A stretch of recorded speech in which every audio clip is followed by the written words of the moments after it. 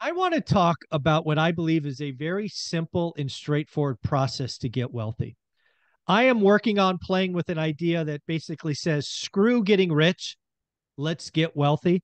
And I'm going to talk about this topic with several different experts, have them poke holes at it, have them tweak it, have them modify it, because this is something I think I'm going to put a lot of energy behind. And I want to have this conversation with the one and only lumberjack landlord. How you doing, Matt? I'm doing awesome. Glad to have you back and that you had a good trip. I did, man. So I want to lay out the three steps. Kind of Mhm. I'm going to go for a couple of minutes and Sure. then I'm going to stop and have you poke holes at it. You So got it. again, this is about getting wealthy. I Okay. think it's a three-step process. Step one is create dry powder. And I have plenty of examples how to do that, but the best examples is like Olivia and I, where we cut our expenses to the bone and we lived on 50% of income. Everything we didn't spend was dry powder. Mhm. Dion, Casey, the single or the mom of three kids. Sorry, not single mom, the mom with three kids. She created an Etsy shop to create side hustle income. Dion selling video game, I don't know, tchotchkes or whatever the heck they're called, right, to Mhm. produce income. So, and you can do both. But step Mhm. one is take whatever position you're at and create dry powder because that Mhm. becomes the kindling for what comes next. So that's step one. Mhm. Step two is pick your thing. You can't be all things. You're not going to get wealthy by being the master of everything. You're going to get wealthy by becoming the best or focused on one thing, right? Is it stocks? Is it crypto? Is it real estate? Is it single family? Is it commercial? Is it, old cars? Is it trading? I don't care what it is, but go and invest time in your thing. Mhm. Create a disproportionate, I don't know, understanding of your market so you can operate where other people can't. And obviously, you're taking the cash from step one and levering it up in step two. Mhm. And then step three, time. You become wealthy by owning assets and hopefully, in my world, cash flow producing assets that will allow you to have income snowball like Dion, or like you and I have done, recycle capital and explode your business. Mhm. But that is done with time. Yeah. I believe this three-step process to get wealthy could get anybody wealthy in 10 years if they're serious and they are focused. So I will leave that kind of in front of you. I will have you ask questions, poke holes. I'll be silent. What do you think of that three-step process that anybody could follow to get wealthy? Yes. I didn't expect that. I mean, at the end of the day, so I mean, exactly, what I did was, I loved sports and I loved motorcycles. And so I was into sports trading cards.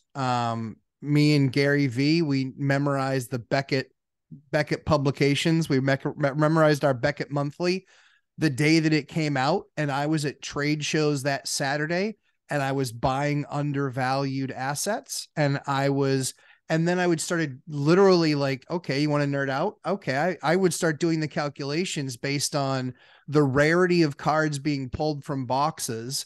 And I could then handicap it to a certain degree about what that thing was going to be worth when it came out. And that's what a lot of the market was inefficient at doing. And so I could actually go out there and I could buy stuff for 10, 15, and $20 that I thought would come out at 80. And then when it came out at 80, I could give somebody a great deal and sell it at 60. And that's what I did. And so that was baseball cards. And I did it with motorcycles too. And so I think that the key to that is not going and chasing something that you know nothing about. Hmm. The Oh, key absolutely. to it is going and saying, what am I really into? You know, and it can be the fun thing for me and my son right now is Matchbox cars.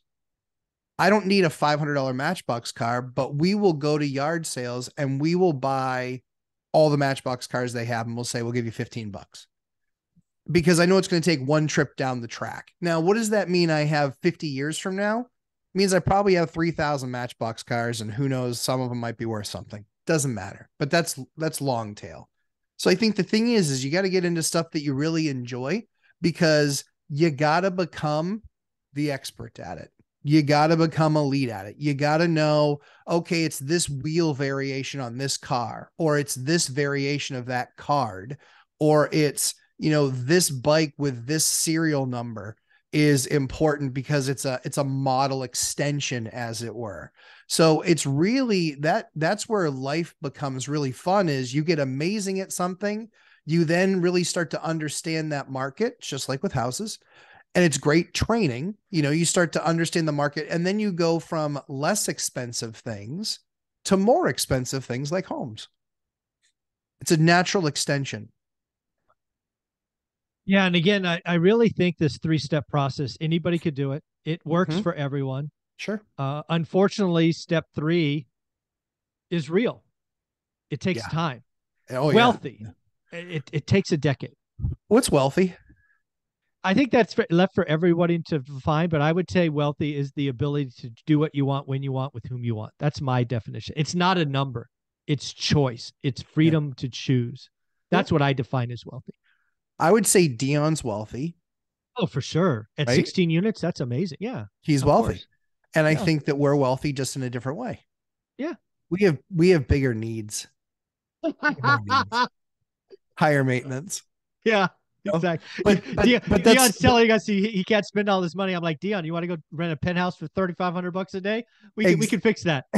exactly. Exactly. Part of his trip was staying in a youth hostel. I Yeah, was right, like, right. I'll stay at the sweet. penthouse just Yeah. because I can. I was like, no, I don't think I'm staying at the youth hostel. I did those in Europe in my 20s.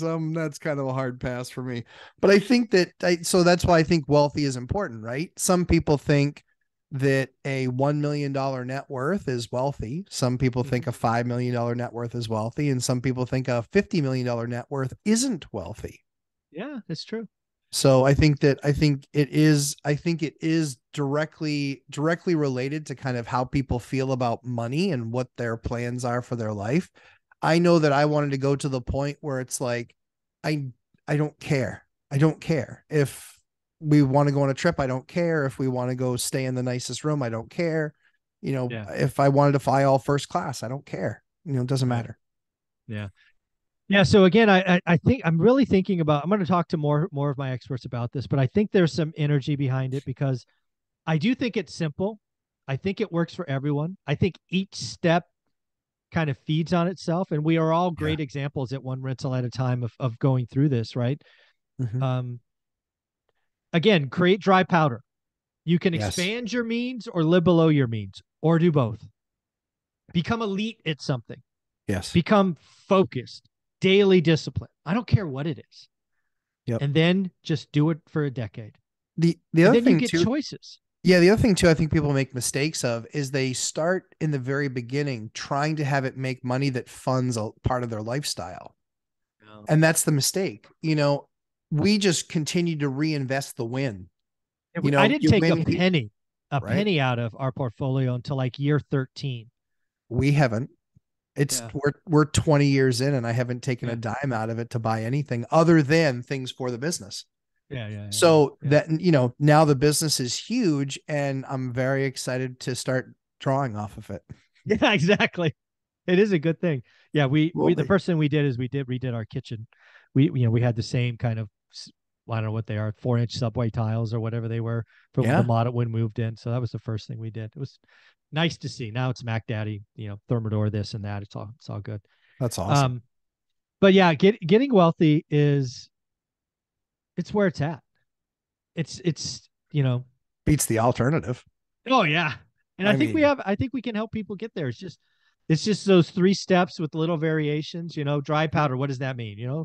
Live below your mean, expand your means, do both.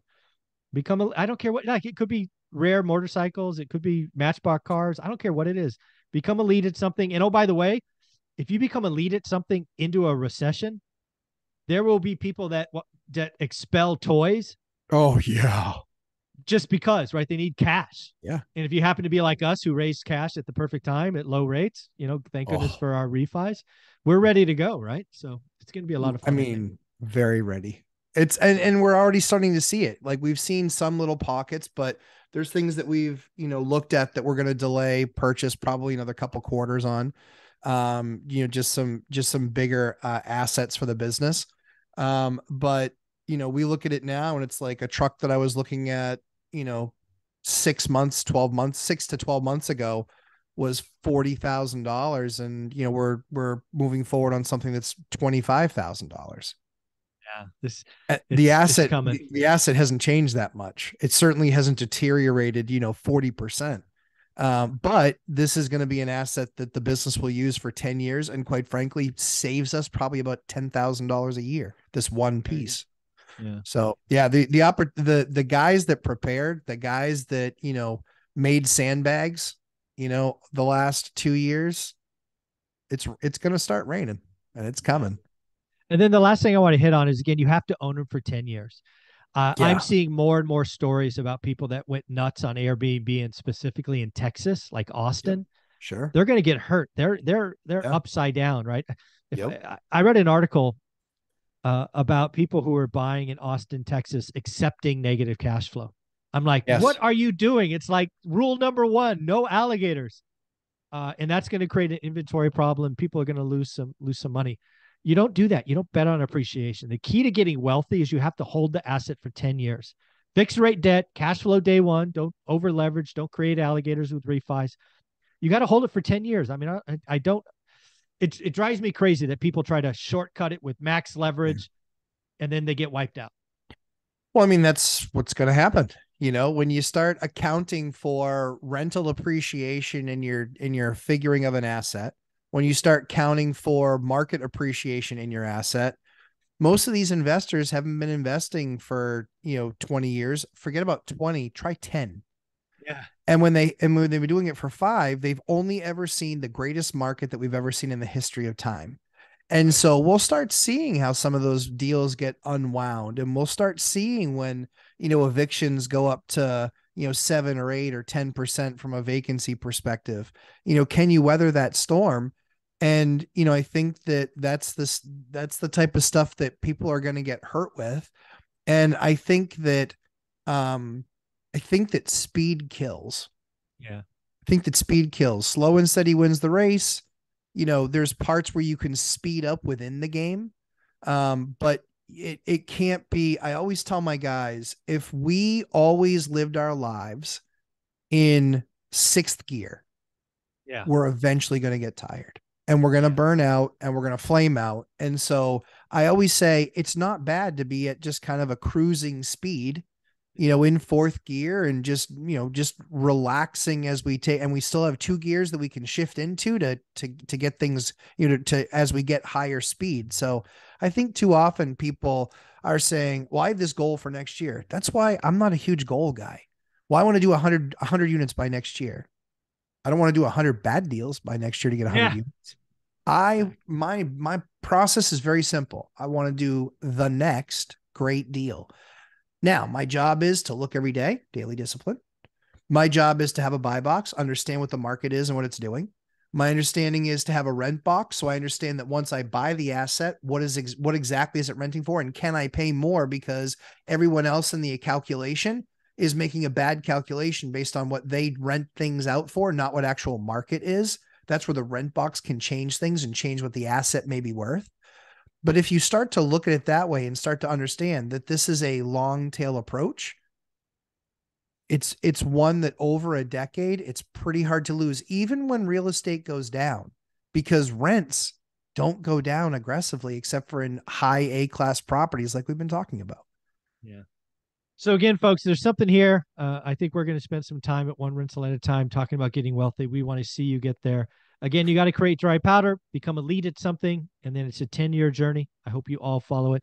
Let us know. Leave some comments below what you think of these 3 steps. Matt, where can people find you? Lumberjack Landlord on Instagram, and live streams Sunday at 11:30 a.m. Eastern time. And what is it? 2 weeks from now, Yep. we're The third, we're doing our event. yeah, the 21st, I think. Yeah. Yeah, 21st. So excited to do that event with you guys, and the 4 of us on a Zoom for 3 hours. It's going to be Holy pretty wild. crap. We'll actually make that Awesome. topic number 2. Thanks, buddy. Oh, thanks.